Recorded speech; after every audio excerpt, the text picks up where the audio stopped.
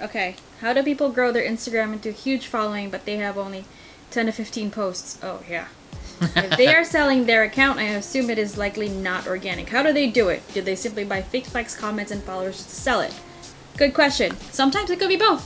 People have bought likes, but what was that? We were watching this video, and this guy literally just made his own theme account with like literally what 5 posts. Oh, we're talking about and grew it to like a couple million followers. Yeah. And it was all organic. Like from the High Life. Yeah, the High Life. They're a travel channel vlog. Yeah. Yeah. So and they demonstrated how to grow your Instagram organically, how to get 100 something or 1 million followers within 48 hours. What they did was they posted, the best content, and that was already performing well on the search. And what they did was they just reposted that on their Instagram, and then they created a channel trailer. And from there, what they did is that they reached out to a whole bunch of already well-known Instagram accounts that have about like 100K, a million, like very high followings. What they did was they gave them the channel trailer, and they also paid them. So there's that route. If you have the budget to pay these high-end accounts, probably 300, 400, 500 bucks to get those followers, go for it. And so that's the genuine way to go about it. But if you don't have the money, the other way, this other person may have done it. And what a lot of people do is they buy followers, they buy likes, and they buy comments. And those are the 2 ways in terms of buying it. You want to do genuine, no budget, and you're gonna need more than 10 to 15 posts. Yeah, or if you want to just do 10 to 15 posts, say you do, hypothetically, you want to do 10 to 15 posts, the content better be really, really good, and then you got to do a shit ton of engagement. That means going to other people's profiles, getting involved with the community, commenting on them, and I'm not talking about spamming, writing like thumbs up emojis. Actually commenting. Yeah. Reacting to, like, let's say you're commenting on someone's picture at Disneyland. Yeah. Like, literally say, oh my god, I love this ride. Yeah. So, the actual social media. Yeah. Yeah. Actually be social about it. So that's how you can. There's no way to, like... And the fact about it is that you're probably it's gonna be an insanely slow process. Yeah, Instagram's not what it was back in 2013 or 14, so it's good because there's so many people now. So if you want fast growth, and there's only so much like the right hashtags can do for you. Like it could get you visible enough, but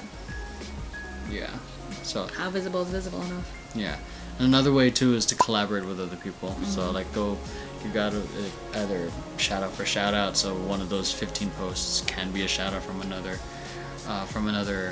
Instagrammer, or you can be up there for like an hour and then you can take it off. So. Or what I've done by accident is I took a photo. This is a long time ago. There's a makeup brand that's like super new. It's all lipstick, and they released their first shade.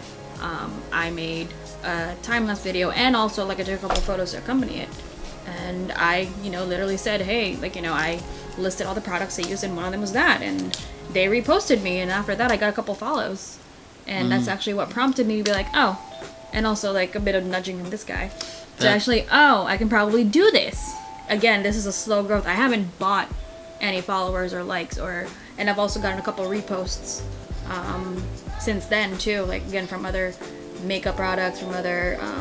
like brands that have hit me up to be like an ambassador or... So I think bouncing off that, if you've got a talent, if you're a graphic designer, if you do video, if you do makeup, or if you just look good, or if you just overall look good, or even if you're cutting haircuts, doing hair, you can use that as leverage to provide value to the influencers. So if you don't have the monetary means to pay an influencer, offer them your service.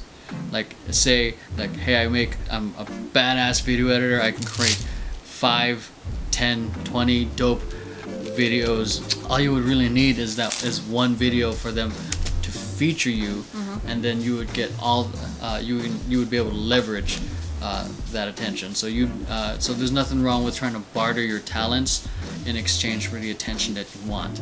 So this is like one of those things like, why should I work for free? This is, if you want your Instagram followers to get up, that's one of the ways.